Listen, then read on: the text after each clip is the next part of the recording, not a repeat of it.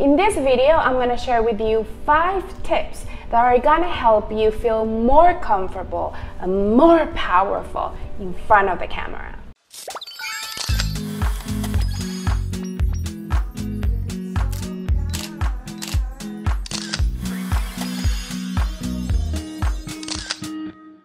These tips for me have been a lifesaver because I experienced it. I was really shy. The amazing thing is that there are a couple tips that you can actually implement right away that can help you feel more comfortable, look more powerful, and actually start enjoying the experience. And today I'm gonna share them with you so you can improve the way that you feel in your photos. First thing, it's to know yourself. When we don't know about a subject, our first reaction can be negative. But then when we start knowing this thing, you start opening your mind, and then everything, that idea, whatever the idea is, starts feeling way more comfortable. So that exact concept, we need to apply it to ourselves.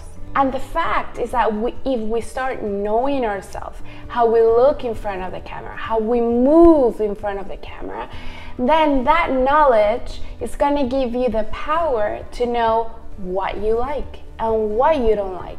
So when somebody asks you for a photo, you already know what works and what doesn't really work for you.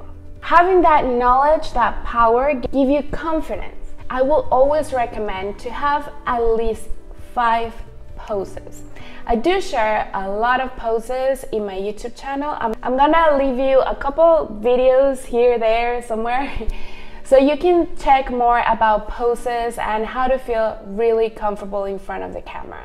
And some of you might think, Bonnie, it's not natural. I don't like photos that are superposed. Okay, amazing. But the reality is that we are not Kim Kardashian, that it's walking around with a photographer shooting photos of her and she can look more natural and they can capture a feeling, or you're not in a continuous photo shoot that you will need to pay a photographer all the time to take your photo. So in most of the situations, we actually have to be ready to take the photo. And if we are camera shy, what really happens is that you don't really know what to do. So how can you start being natural and spontaneous and like super happy and like super fabulous if you don't even know where to start? So if you have a backup plan, you have 5 poses, or then you start adding other poses to your idea. This will give you a portfolio, a mental portfolio that you can actually use at the beginning. Then you're gonna start loosening up a little bit, you're gonna start feeling more comfortable, things are coming to you, that energy, and then you can start being more natural because you already feel comfortable, that you know you have a couple shots that you love. My second tip is you are what you say you are. And I'm not gonna start saying things like be super positive, you need to be positive and blah blah. No, this is actually science.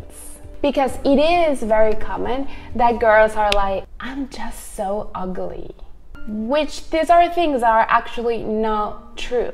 But if you say it, you believe it, and that's exactly what you're gonna portray in the photo. I'm gonna share with you a study that it really shows you the power of words. This study is from Alison Wood Brooks, and it's from the Harvard Business School. So my question to you, what are the symptoms when you feel anxiety? Your heart starts palpitating very fast, you start getting sweaty, you know, it's kind of awkward. But then, when you feel excited, how do you feel? It's very much the same. So what they did in this study, it's very interesting. They took a group of people, they told them that they needed to sing in a karaoke the song Don't Stop Believing from Journey. I actually love that song. Don't stop believing. And they needed to sing the song in public, like where the other people that were part of the experiment. But here's the thing, before they start singing, they needed to make a statement. A group of people needed to say, I'm anxious. A group of people needed to say, I'm excited. They also had a group of people that had to say, I'm calm, I'm angry, I'm sad. Oh, and it was a group of people that they had no statement. They didn't need to say anything. But the most important results were between I'm anxious, I'm excited. The whole point is that when they said their statement, they needed to believe that they were anxious, that they were excited before they actually started to sing. Of course, this is a study, so they check their heart palpitations, the way that they perform the song. So the final result is this one. The people that had to say, I'm anxious, they actually reported feeling more anxious after singing. And the people that said, I'm excited, they reported that they felt more excited when they were doing the activity. But not only that, the people that actually said, I'm excited, they perform better. So going back to being in front of the camera. If we're about to take a photo, we're in a beautiful location and we're gonna ask somebody to take a photo of us, and you start saying things like this. Hi, can you take a photo of me? Well, I mean, I feel a little swollen and stuff, but like, whatever, I'm just gonna take a photo. Woo! Snap! It snapped from that. It's not gonna work. If you're already telling yourself that you're not gonna look good in camera, that you're not made for that you're not photogenic, what do you think is gonna happen? And by the way, if you're enjoying this video, don't forget to subscribe to my YouTube channel. I share photo tips every week so you can look and feel amazing in your photos. Let's continue. Make up a story. I'm Latina, and soap operas are very, very popular in our culture, and we call them novelas. They're very dramatic and passionate and full of mystery and full of love. So I do joke around a lot with some of my clients when I'm taking their photos, and I tell them, make up a novella in your mind. And I do that because it is true. When you have a concept, you have a story, things start flowing. Okay, let's take it as an example. I have this next to me. So it will be like I was at the office, click, and somebody got in, click, and then I realized, novella. It was the love of my life. And then I start feeling ashamed, and it's like,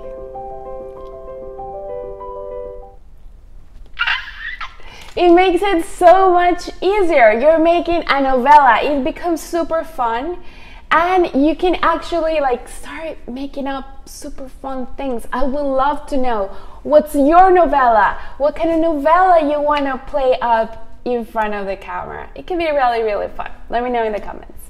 Let's jump on the next tip. Choose wisely. So I said choose wisely because when somebody's gonna take a photo, everyone is gonna take, oh, just go and take a photo. But not really. It is very important who's taking the photo. I will suggest that the first person that should be taking your photo, it's you. So you feel how you look, you start knowing yourself, which is the first step. I do have an online workshop that it's about self-portraits. It's only available in Spanish, and I will leave the link in the description box. You can then jump and ask a friend. You can jump and ask a friend. So it could be like a very close friend that you feel very connected. So it's gonna give you a little bit of this feeling, but you're gonna start experimenting a little bit with somebody that is not just yourself. And you're gonna be using these techniques. Then you do need a photo taken by a professional. You need at least one photo every year or every 2 years, no more than 2 years. A photo that you can use in your social media profile, on your website. We're all becoming personal brands. So it is important to have at least one photo that really represents you. So as I told you before, when you're in front of the camera, you need to transmit that. You to feel comfortable, to feel there. So you need to choose wisely who's this person that either is a friend or it's somebody that you're gonna hire, that there's connection. You need to have a connection between style because every photographer has their own style. But also you need to have a personal connection. How am I gonna feel being with this person for an hour taking my photo? How is this person gonna direct me? Do I feel comfortable talking with this person? A small meeting, it will make a big difference on final results and how you're really gonna perform in front of the camera. I do take it very, very, very seriously when I'm taking photos because I want them that at the point that when we actually gonna take the photo, we kind of have a click. It's really showing me what they want to show in their photo and they are not blurred because of the tension. So it is a very important step. So choose wisely. And before we jump to the next step, don't forget, subscribe to my YouTube channel. Become part of the family. Don't forget to hit the like button if you have been enjoying this video, and let's continue with some juicy tips. So the next step is to actually breathe. Breathing, it's a great tool, and it's a tool that helps us calm down, kind of recenter ourselves. So when we actually start being conscious about our breathing before a photo, we actually put ourselves in a better position to perform better in front of the camera. You know, your nerves are gonna be way lower. They use it in yoga, that's the way you meditate. You become conscious about how you breathe. Let's do it together.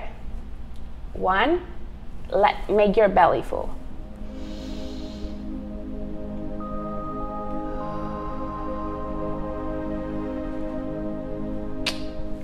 So if you notice exactly what I did, when we breathe, we start going like, ah. A heavy thing in our shoulder is coming down. Thank you. So take advantage of your breathing. Also your breathing, and this is an extra tip, that if you breathe, you actually have the perfect separation on your lips. So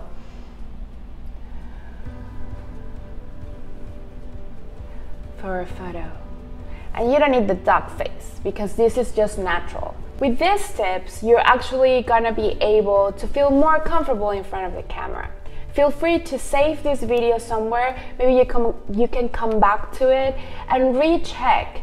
If there's a moment that you feel anxious, you can go back to this video and recenter and use some of these tools that it will make you really perform better in front of the camera. I can't wait to know your results and how you're really feeling. So I'm gonna leave you a lot of information in the description box that it's gonna be very helpful for you. It's part of my blog. Don't forget to subscribe and to like. I share with you photo tips every week, and I'm always very, very, very excited to share all this information with you. Your feedback, it's crucial for me. This YouTube channel, it's for you. So don't forget to comment. It is very important for me so I can make more content that you need. See you next week, Shutterbox. Don't forget, you're beautiful and special.